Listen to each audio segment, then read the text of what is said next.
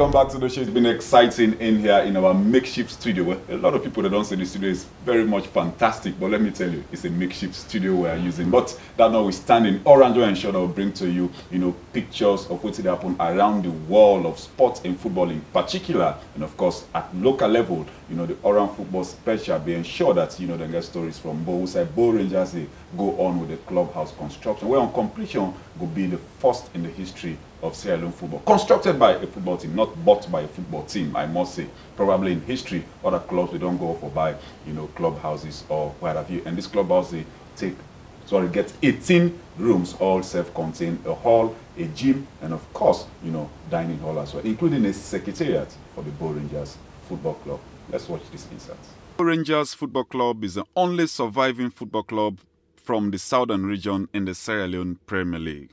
Since the formation of the club in 1954, the club has recently seen massive transformation beginning from the 2018-2019 league season to the current 2019-2020 season, albeit suspended due to COVID-19.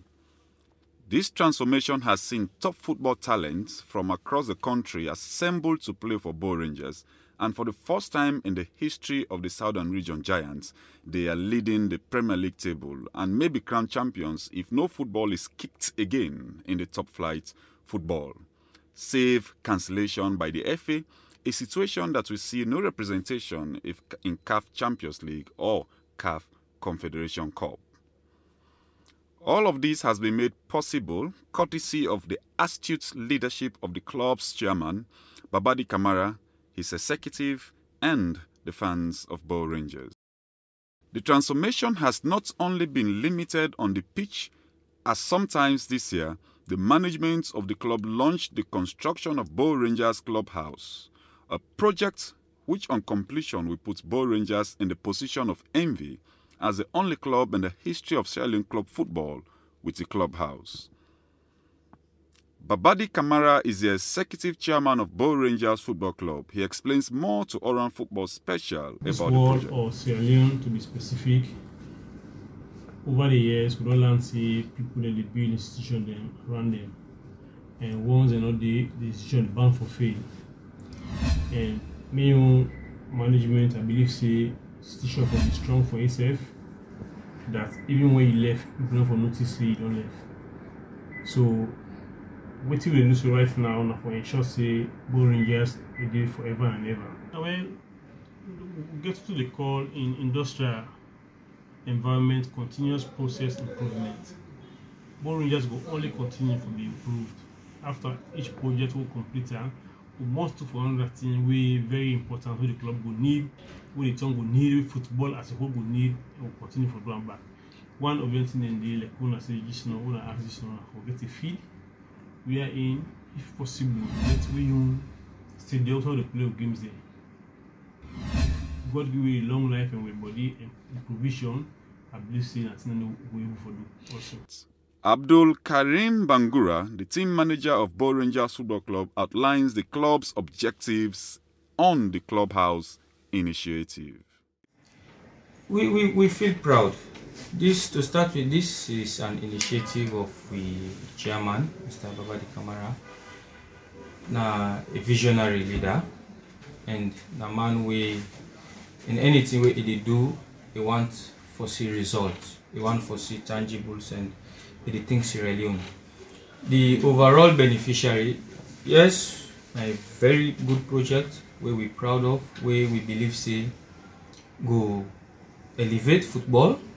Bo district in the southern region as well, but the overall beneficiary of this project is Sierra Leone, the footballing family in Sierra Leone. We go see I'm saying Bo Rangers initiative and Bo Rangers on start time, but the overall beneficiary at the end of the day is going to be Sierra Leone, because once Bo Rangers on start this, we will go for see another clubs in the country. Yeah. We go continue for do the same thing, and as long as every other club do the same thing, then we will see football will rise beyond what we only expect. Yeah, what we want to achieve is, first of all, we want to get a foundation, or we want to get a strong brand presence of Bo Rangers. The club don't they exist, we don't they get offices are all over the place. But we won't forget the structure. We do this for let everybody know say Bo Rangers is here to stay. Bo Rangers has been in existence for such a long time, but we don't start slow. But this is not a turning point in history. The team captain of Bo Rangers Football Club, Mori Aliu, expresses his delight on the ongoing project. On daily basis, I yearn for that, and you know, like yesterday, I go through my phone, I will look at the good pictures they will be they take, the moment they will be they take and get fun. I miss them a lot because for quite a long time, I not get that opportunity.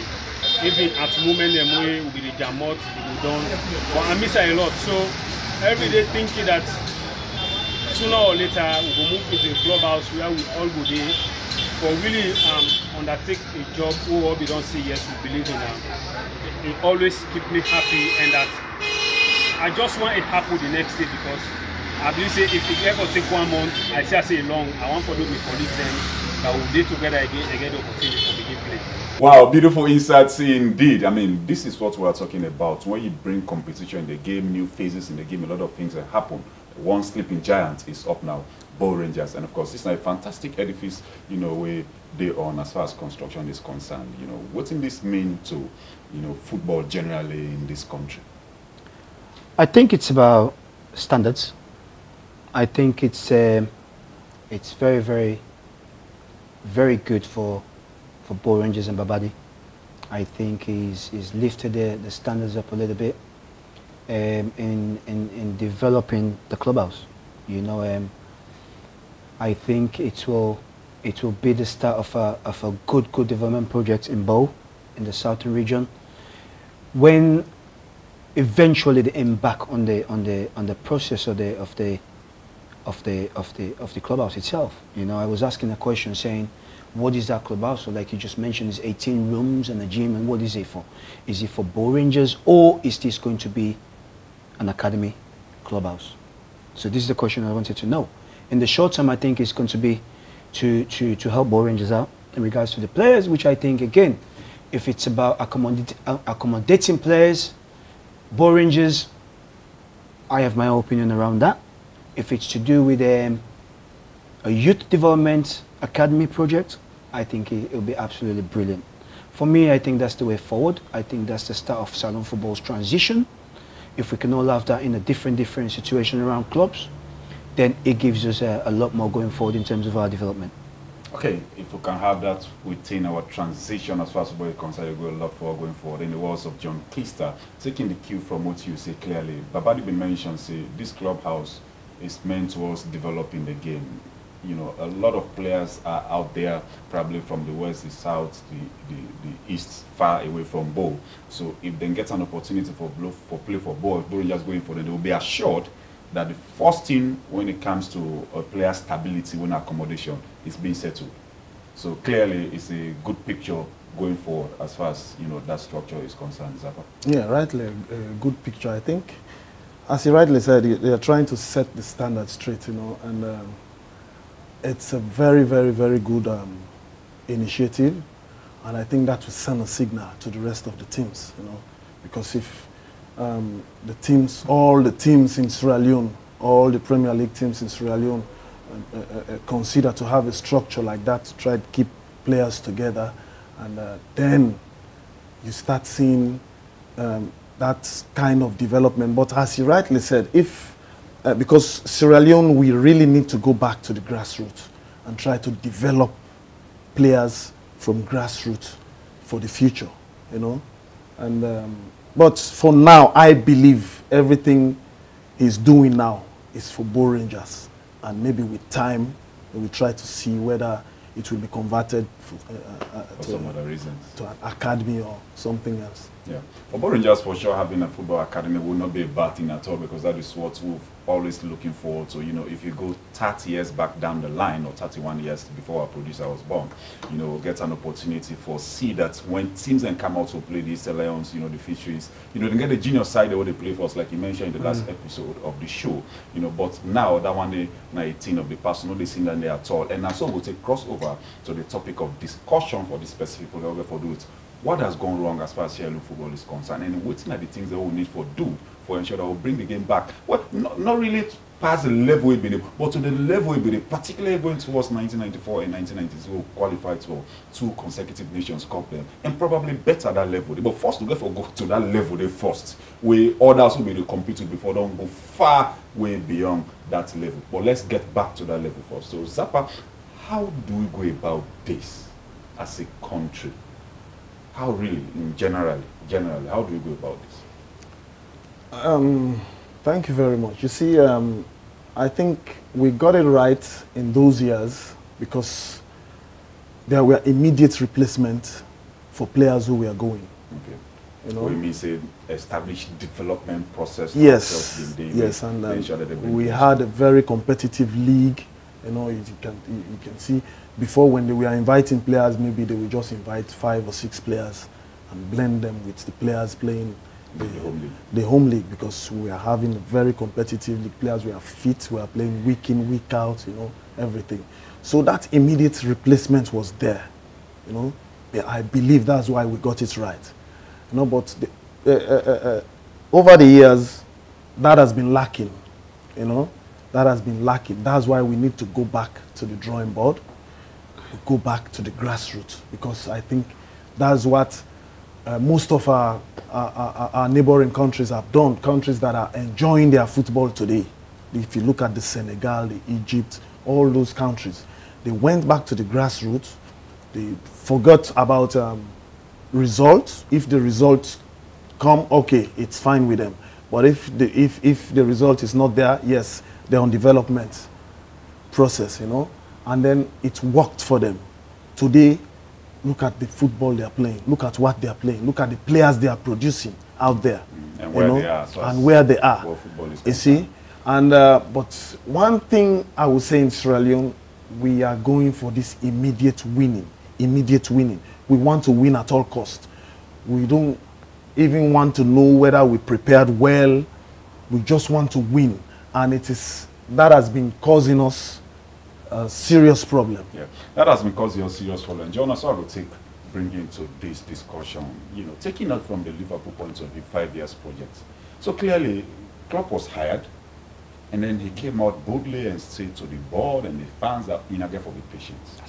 This is a project we're not going to come to fruition in the next 1 year or 2 years. It's a 5 years project. Absolutely. But in the process, we will ensure that we improve every year. What really means it's about establishing the right and appropriate structures and ensure that you go by them, you know, to the latter, and then you go able to produce results.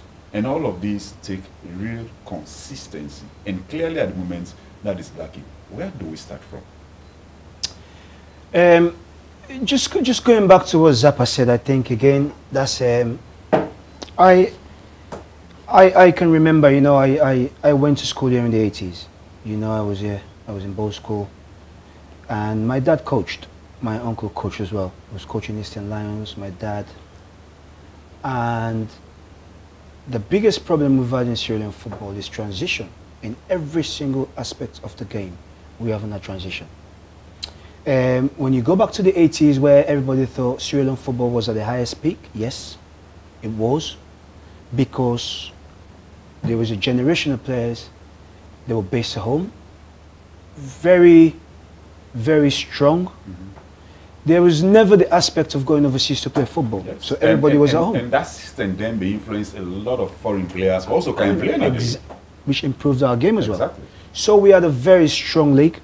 A lot of players, at the time, very young, but if there was about 30 odd, 40 players called into the national team, the senior national team, there's about 60 odd that could come back into the senior national team. That tells you the quality of players that were there at the time. So that in itself is about transition in terms of players going into the national team, and you still got a whole bunch of players that could come in and fit into the national team as well. Again, that's why the level of competition, the level of club football in Sierra Leone was at the top level. Now, during those areas as well, Bawo, we had coaches, we had Gobio, we had Manny Peters, we had Mula, we had, what's the name, the Guinean guy. There was over Blackpool, Kolev. Yeah. There was a good group of coaches at the time that worked with these players, which developed our game, okay? From the 80s, we went into the 90s. What happens in the 90s? Results The came. whole perception of football changed. Okay? How did it change? From a coaching point of view, a lot of these coaches went. From 1980s, going into the 90s to the 2000s, we had a group of coaches, which was Garincha, Obemezika, Ofi, and Christian Cole. Okay? That was a group of coaches. Every other coaches left. Kolev went, passed away, the others left. So we had those group of coaches. There was never a transition in the coaching situation in Sierra Leone at the time. There was never. It was only these 4 coaches. Today it will be Obi, tomorrow it will be this. They were the 4 coaches that went through the national team in Sierra Leone. And then what happened? We lost a group of players from the 80s because of age and everything else. They all went overseas.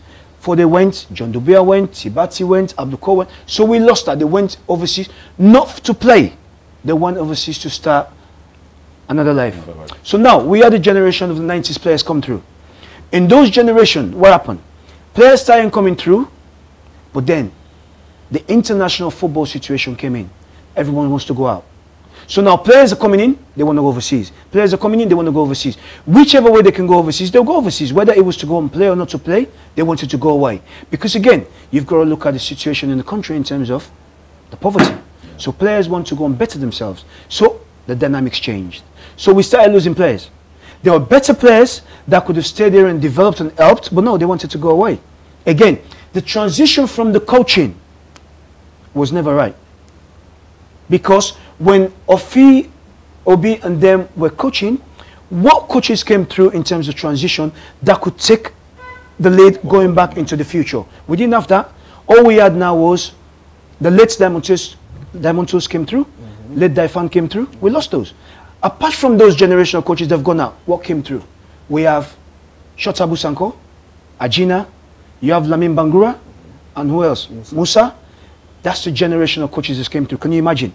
Out of all those players that played in the 80s, apart from the Office and them that have gone coming into the 90s, how many coaches have you got come through out of that generation? Only 5. How do we expect development to go through in terms of the football in the country? It's not going to work, Bawo. Out of 7 million. Now, go back to that transition from those coaches. You have Lamin, you have Ajina, you have them and all these ones. They're going through. It brings us to our generational coaches now. Myself, Zappa, this generation is the 90s generational coaches that are coming through. How many of us? Not a lot. There's about 28 that have got A license. There is more out there. In that 28 that's got A license, how many coaches are really getting to the top of the game that could start this development process in terms of bringing the players through to a level that is accepted to start competing for Sierra Leone? We don't have that. So now we're going to, you know that you're one person that's been very pro about the capacitating of coaches in this country by the FA. So now we're looking at that as well. I said to the coaches, now you've got myself, you've got Zappa, you've got Mohammed, you've got that. How many of us? 20. How do we expect 20 coaches to develop Sierra Leone football when there is a bigger picture around development, not just the Premier League? We have to go back to the youth development programs. And to go back there, for us to get that development process right, the experienced coaches have to go down there to get it right for us to go up there. Yeah. Do we have the experienced coaches? No. We are the coaches that are coming through. So what happens down there? How does the development process go down there? So you see when I say there's been a lot of gap around transition. Now when you talk about our transition, because if we don't get the coaches right, we don't get the coaches coming in, but I don't care what happens, we're never going to get players. Because the players have to be developed. Who is going to develop those players? And I really think Sedana is a very huge problem as far as this aspect of football is concerned, because you get situations wherein these players play on their own, probably from age 6, 7 until they are 15 or thereabouts. Yes. Before they come across the first good coach in their life. Absolutely. You understand? So already the person don't get what you call informative years. So that's the most important aspect of the player's life. It is. You know, gone without a technical person really guiding his game. So clearly this is a big problem. Also another factor for considering the fact that, you know, back in the days you have a lot of leagues around, you know, mini leagues. And then many leagues there get categorization of players so then they play. But now that's under the dustbin, because at the end of the day, you know, whether na 2-a-side league, na 3-a-side, na 6-a-side, you have all players in the country involved in playing this league from top to bottom. But well, we can start pointing fingers, but we've got to look at ourselves as a whole nation and really sit down and look at it and see where it's gone wrong. We can say, is his fault? Is his fault? But how is it their fault? It's everyone's fault. Because like you said, like you mentioned, we had leagues that were categorized. Okay? Players are going from there to there to there to there. But there came a situation where everything changed because there was nothing else going on. The Ebola came in, we had the period. And for me, I can only say the difficult time Sierra Leone football is going through now is because of Ebola. 4 years Ebola came in. I think it finished everything. Because you know what? There was nothing else to do. It was only the inter-area leagues. And that's where everything is gone wrong. Because you know when people are talking about development, the inter-area league was what is it I could say? Was an ends to a means. Yeah, more or less. Thank you very much. Exactly. It wasn't. It was an ends to a means. You know, just to keep things going. And then that came in. And what happened? All players went there. It wasn't about coaching a community league. Yeah. It was about players, come, put them in, go and play. That was it. But then you're bringing players into that have grown older and older and older and haven't gone through proper development process. And these are the same players that you want to go into the senior national teams, into categories. How's that going to work? If they haven't gone through the...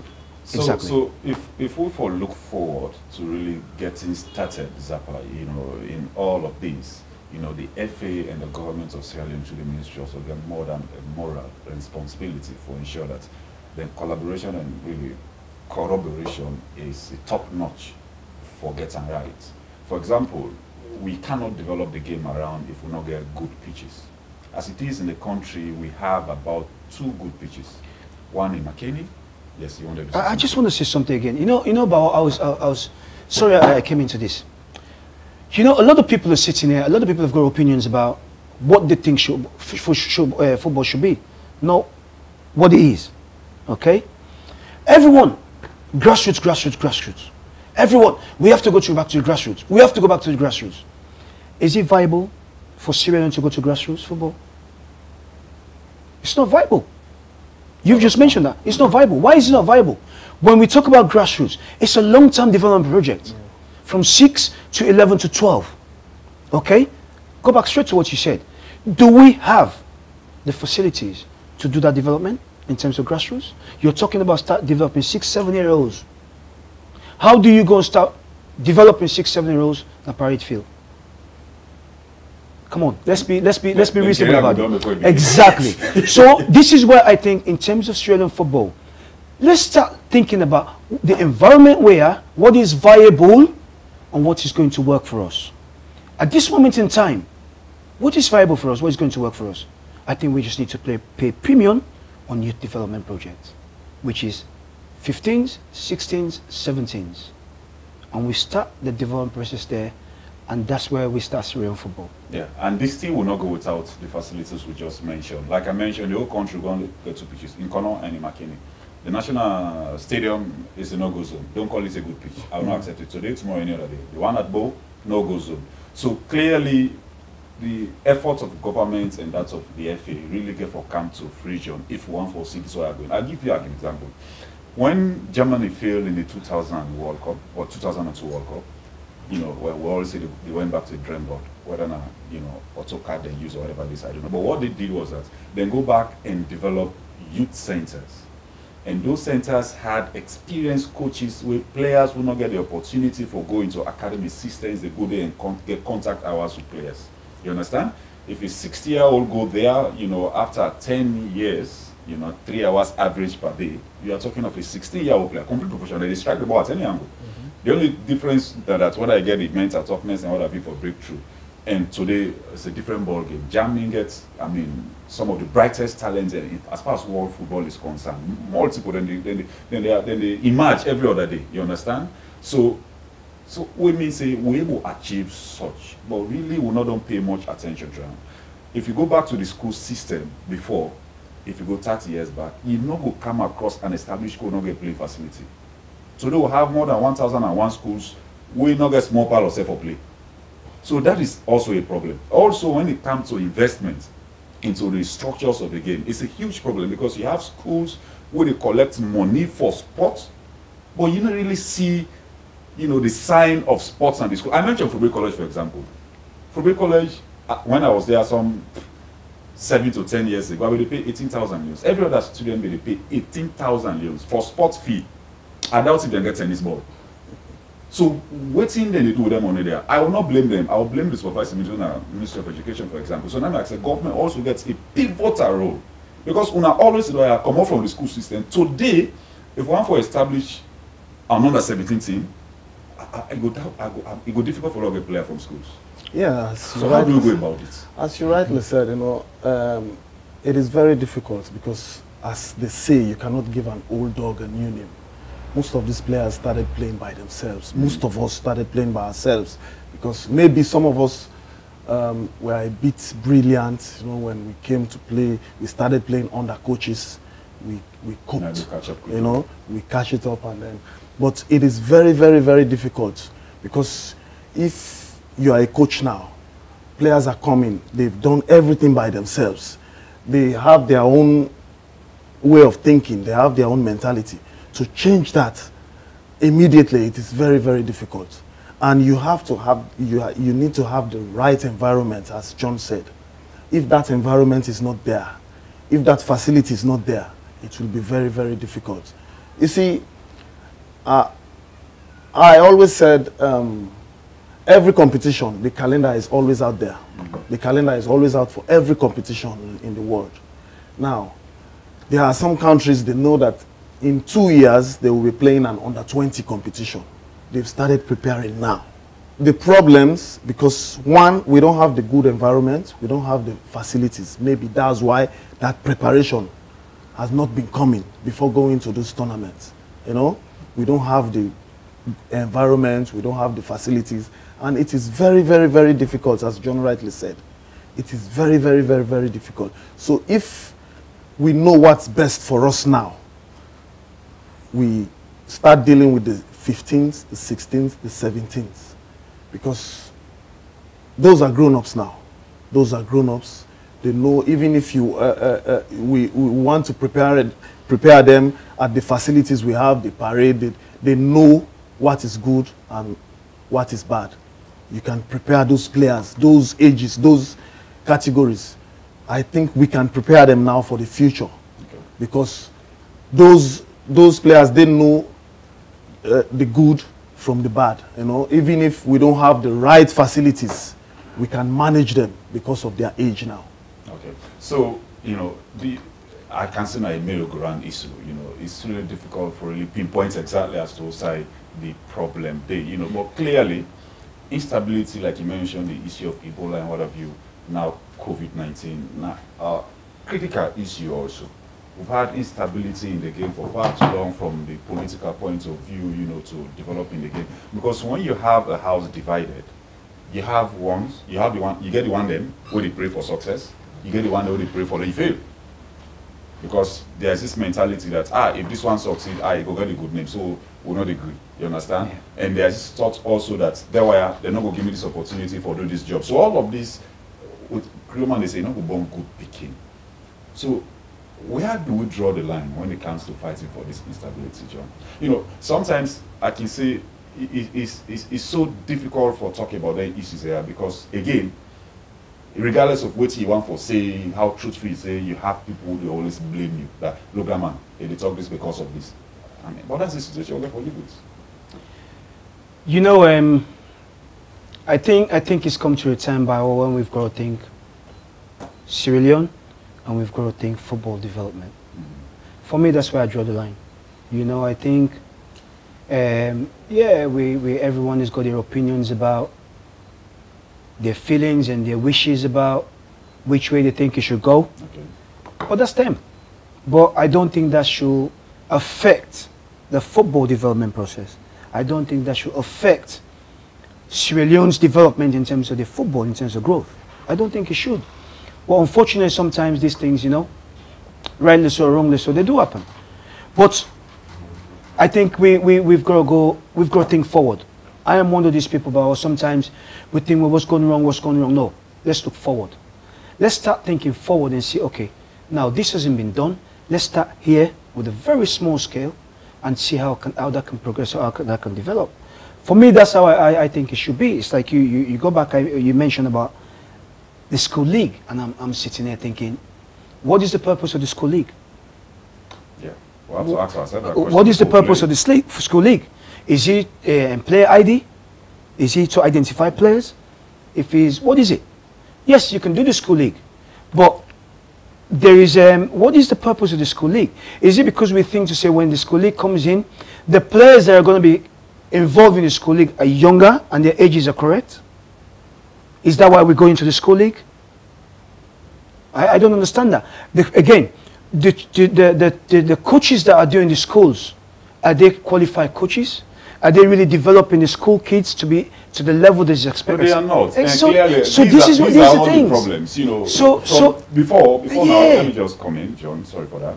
Before now, you get PE masters in schools where they may not be certified coaches in football, volleyball, or basketball, but they were very knowledgeable in the game. Yes. Today, unfortunately, I have to say this: it's not the same story. No, of course. You have Yes. people coming from the PE system; they don't know nothing about the game. But what? You understand? Having knowledge So and passing the knowledge. yes, and are two different things. It's two different so things. when it comes to the school league system, I make us say governments and the FA really need to sit down and strategize and ask these questions and provide answers to them. How do you really go about, you know, reviving sporting? I'm saying this because I don't know when we'll forget academy systems in this country. You understand? But this school system, you understand, they encourage players from maybe GSS1, GSS2 up to SSS1. When they see the seniors they play for the schools, it will inspire them. I have to train more so that next season I go for make the school team. And in the process, I mean, I go for play for the school team. I'm sure that's what I'll play now the school So system. now the process here about the suspension. After the school team, where do they go? Again, we can provide an answer to that. Like we After say, the school team, where do they let go? me tell you, we can. There's a possibility of establishing development centers already. Yes, already. Government of Sierra Leone get coaches who they pay. Yeah. Would they on government payroll? Oh, a lot of people don't know this. But yes, government of Sierra Leone get coaches who they pay every month in this country. And these coaches, they not get CRSF as in what they do on daily basis. The employees of the Ministry of Sports or Sport Council or now NSA, you understand? What do they really do? What programs do they have? So, we are talking of, you know, a whole lot of, you know, license B coaches, license C don't come in. These are people where governments and the FA will collaborate and make use of, you understand, and probably develop centers, regional centers, you know, like you are talking of the 16s, the 17s, the 15s, development centers around the country, in the regions, in the district, employ these coaches, you know, understand, or increase the number of these coaches in the ministry, you know, so that they go mandate centers there, players go, they get contact hours with them, and in the process, development will start. Yeah, excuse me, please. You know, have the platform. let me go back to this transition. You know, if we've not got it right, we've not got the transition right from the coaches, as John said. Today, I've always been saying this. We thank God. I'm always thanking the FA, the president of the FA, the technical department, and this young man sitting here. So the coaches have price tag because they made those courses. Now coaches have license. Coaches have price tags today, you know.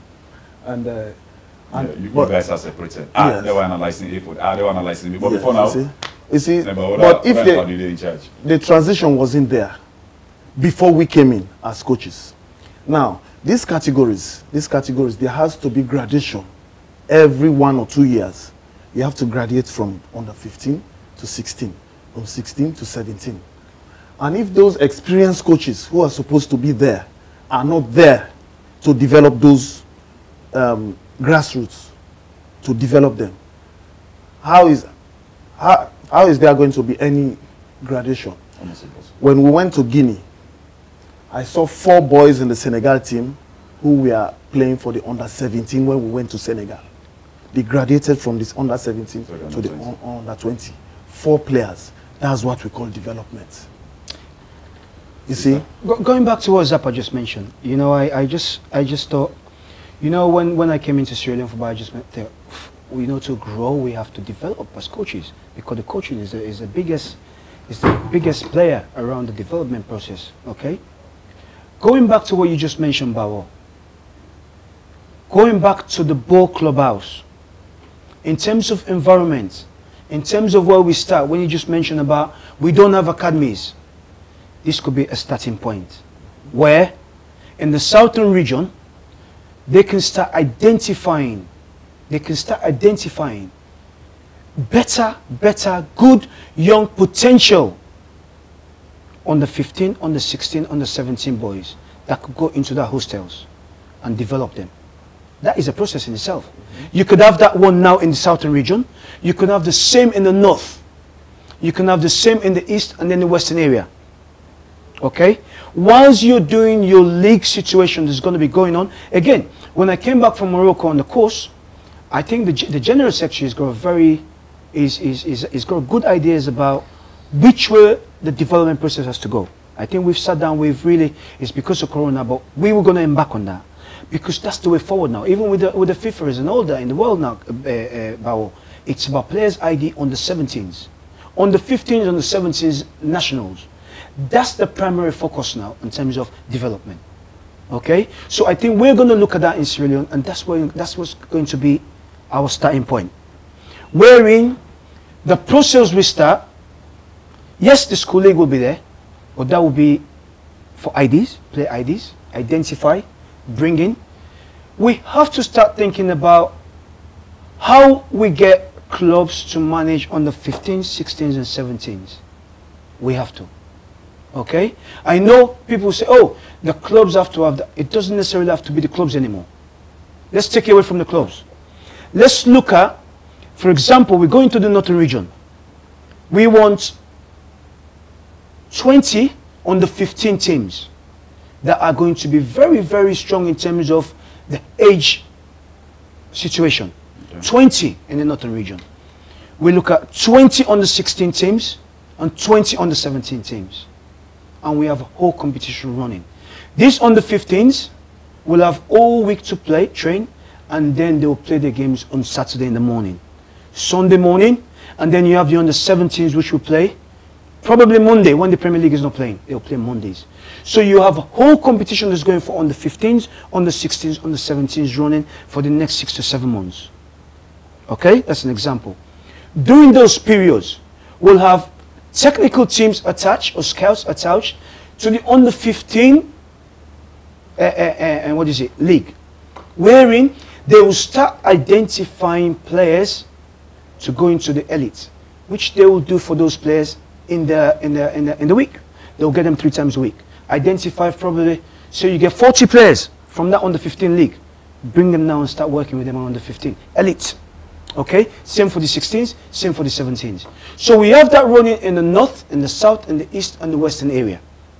At the end of it all is we want to get the best on the 15 boys in the whole country, wherein the south will have their own, the north, the east will sit down, will look at the best potential 30 or 40 players that will form part of the under 15 national. Okay, same for the under 16, same for the under 17s. So there's no gray areas anymore. So you guys in the north have to look after your own and identify you in the south, the east, and the western area. And then we all come together. So it stops all this thing about, oh, why players are not coming from the north, they're not coming from the south, they're not. Now everyone does their own jobs. So if we can do all that and we don't have the best players in the country, then we failed again. But if we can do that and then we get it right, where we will know, yes, we've got the best players in the whole country, we've done the work. And in terms of under 15 nationals, we have a good group on the 15, on the 16, on the 17. And that's going to be the way forward for us. Once we have that, and then we've got them into, for example, what Babadi has done above. For the rest, southern region, we say, the best on the 15, on the 16 group of boys, what happens? In a month, we have a week on the 15s. Going to the, what is it called? The ball clubhouse. Going to the ball clubhouse. We have them for a week. After that, they go back to school. After that, we get you on the 16s in. We keep doing that every month. But don't forget, what you're getting done is development. Okay? Those players are still playing, but they're still developing and going through the proper situation of development. So we can have that in the north, the south, the east, and the west. And it's been monitored. So nobody can complain and say, well, this and this and that. So now we have that. If that doesn't work in Gibao, then what is going to work? I think it will surely work. Because if we go through those processes, right? And we may not win a competition because maybe we'll be competing with teams that have started it long before us. But we will surely get it right. And what we'll have as well is, is a transition of players. Yes. So we'll have players transitioning. Yes. So that means now we're going to start having a pool of players again in the country that will give us the quality to start competing. Because one of the biggest problems we have now, Bawo, we've lost players. We don't have players, Sierra Leone. Yeah, and at this go bring me to the concluding part of this program, this episode and the program eventually as we close. We are playing to qualify for the Nations Cup. I think some 4 years ago came very close with you in Ivory Coast. And this now been a process we bring together some set of players, train, you know, without having any program in place in the first way. As in, we're going to go play competition. You just kept them together because you felt duty bound to do so. Yeah. So keeping this in mind, and of course, in relation to what Zappa also mentioned as to target putting coaches in place and say, let's work this program and see that by this time we should be ready for this. For me, we are playing for a Nations Cup now. It gets very difficult for us to qualify, but yet, I don't know. You have people with the belief that to go for qualify and for qualify without not even thinking of what would they at stake. How do we go about it? Again, unless we, you know, sometimes we have to be very upfront and be very honest. Sure. You know, you'll know when you're ready. You'll know when you're going to start achieving. You know that. I think for us, we're going there. We're going to give it a shot. But it's not about qualification anymore. It's about transition now.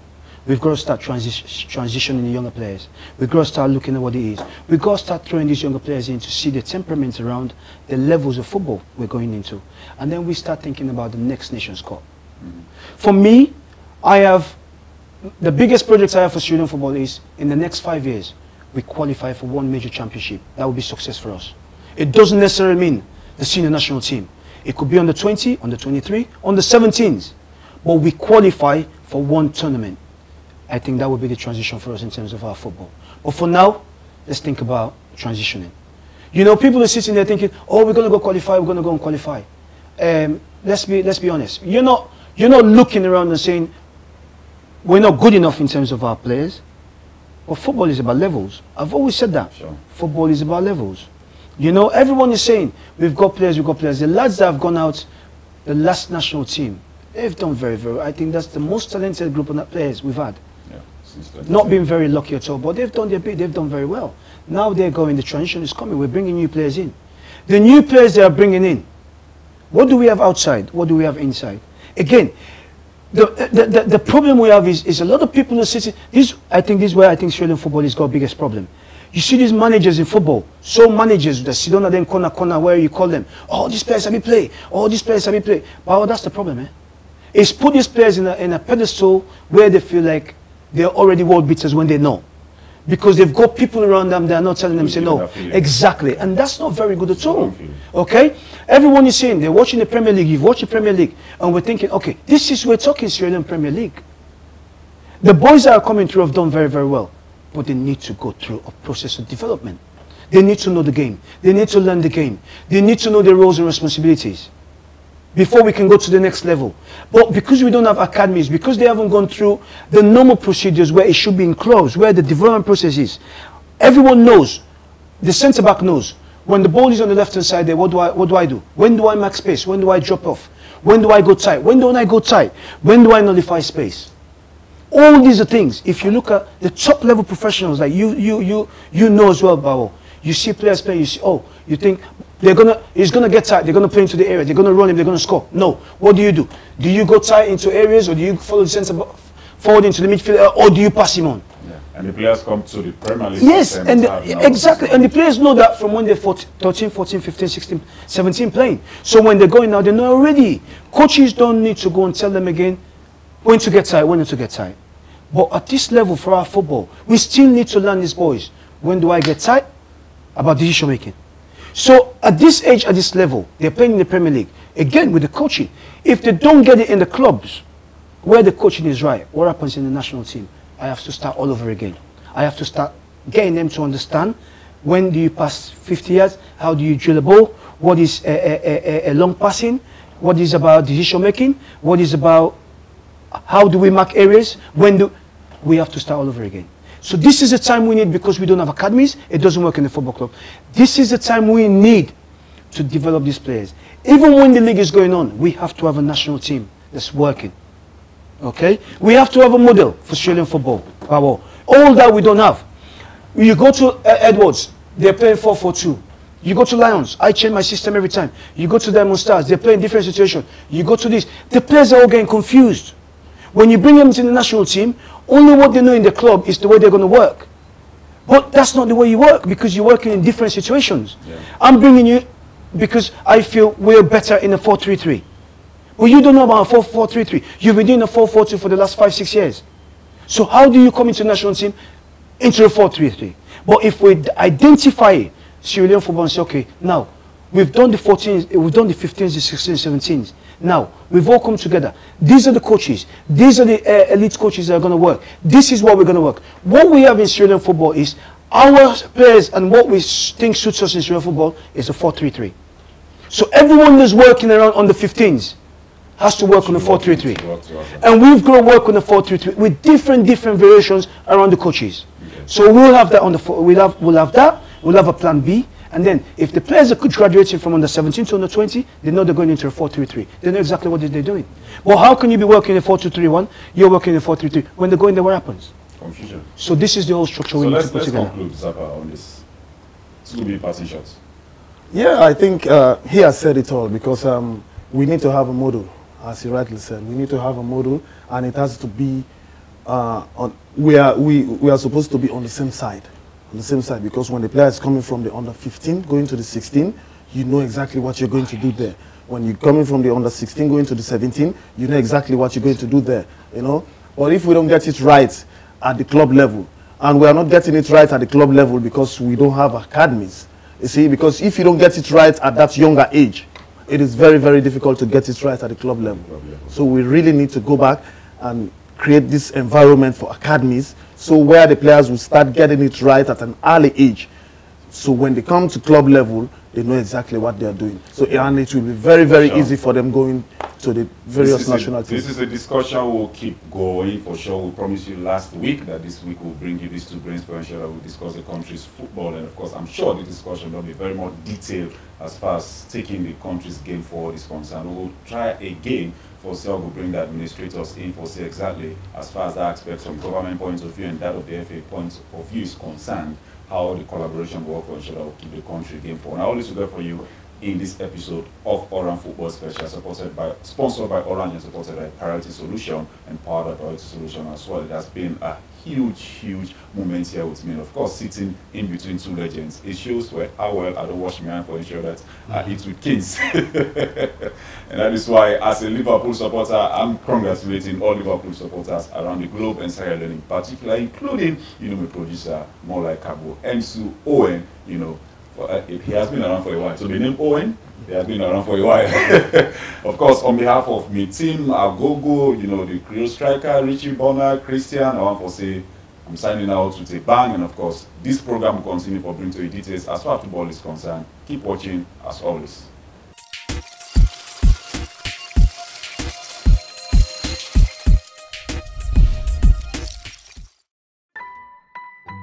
Orange.